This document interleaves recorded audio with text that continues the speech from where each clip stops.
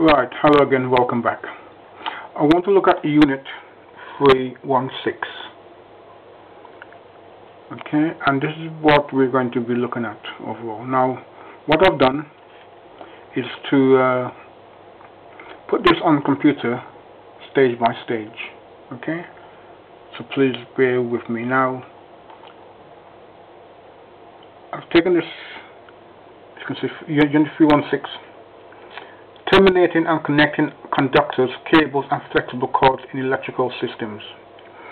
This is work you would have done already. This is a lot of work you would have done, and you would do that automatically and by naturally.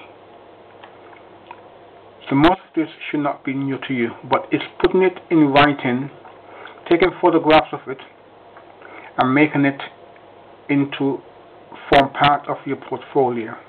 That is the thing that you will need to be able to do. So I'm just going to pan into so you can see what it's asking you here to do overall. Okay.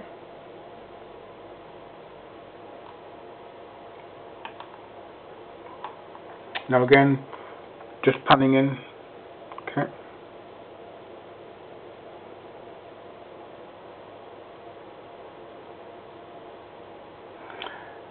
Now this you need to record in as much photographic evidence as you can.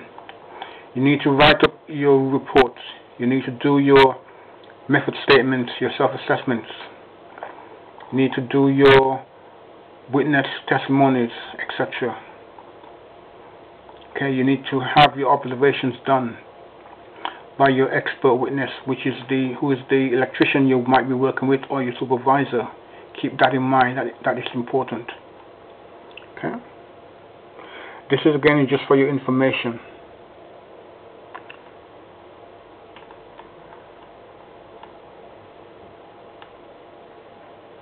Learning outcomes 2 and 3. Now all this tells you here is what it expects of you in regards to learning outcomes 2 and 3. You can read this for yourselves. Okay, or you may have handouts of it already in your folder. Look at it. All I've done is to expand it. Okay.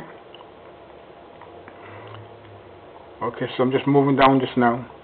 Again, read this for yourselves. You don't need me to do this for you. Again, here's a list of cable types you should have worked on. Take photographs of the job you have done. Get information from your on-site guide. Photocopy the documentation in regards to cable types, how the cables are constructed and how they're made up.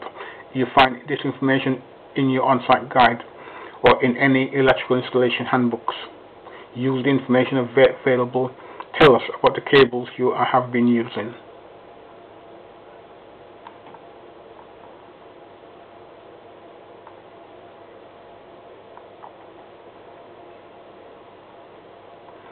Now here, the best way to provide evidence is with photos, as I've said here now. Okay, so just let me pan out a little bit so you can get it into place fully.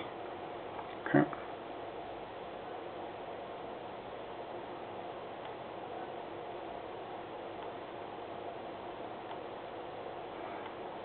Okay. Now what I've done here now is to actually look at outcome 1, 316. Okay.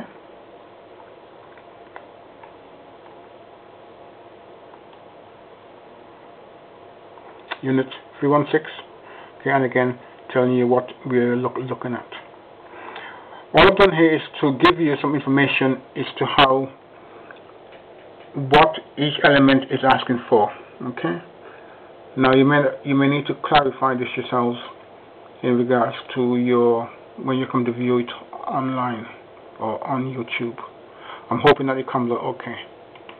So, okay, keep in mind each element. Be aware that it's asking you for something specific.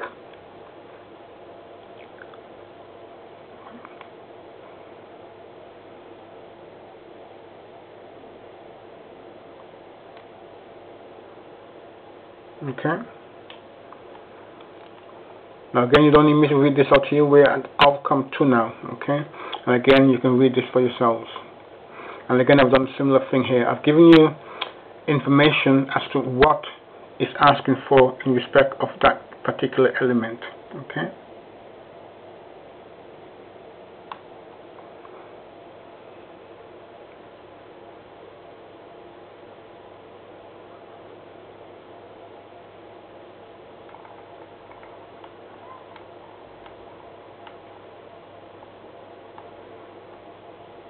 And again, you can see the range of elements of cables and types of cables you should have worked with.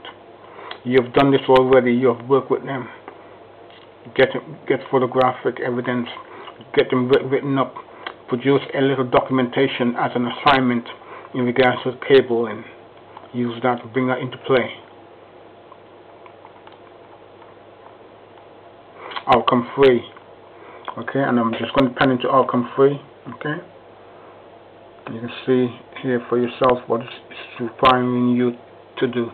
You can read this for yourself as well in your own documentations.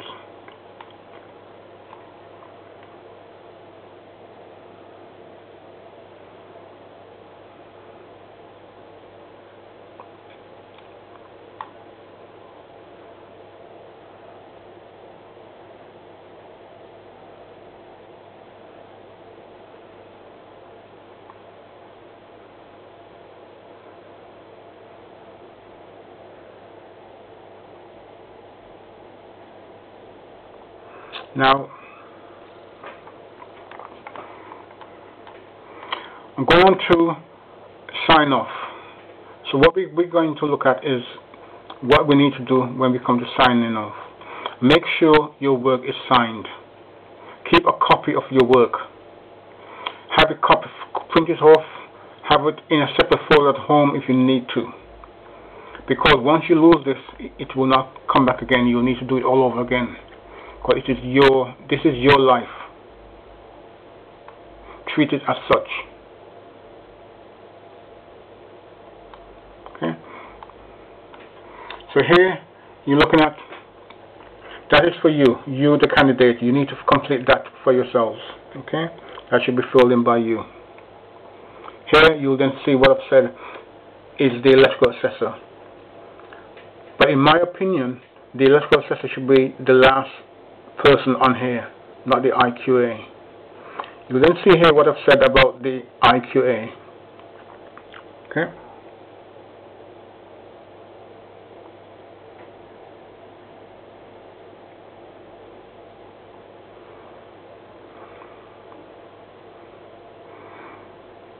Now the IQA may not be electrical bias, so his knowledge is limited. The IQA is there to ensure that your work is to the standard expected by the college. The IQA is not there to assess the assessor's work, because they would not be qualified to do so. Okay, so bear that in mind, that you are the trainee electrician and the electrical assessor is the qualified professional in respect of the electrical elements of this work.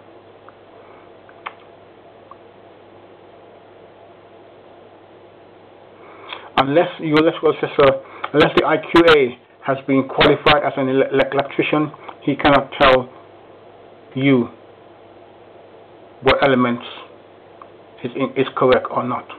The electrical assessor has to do that. Okay, we're going to stop there now, and I think that's it for 316. Okay, and thank you again.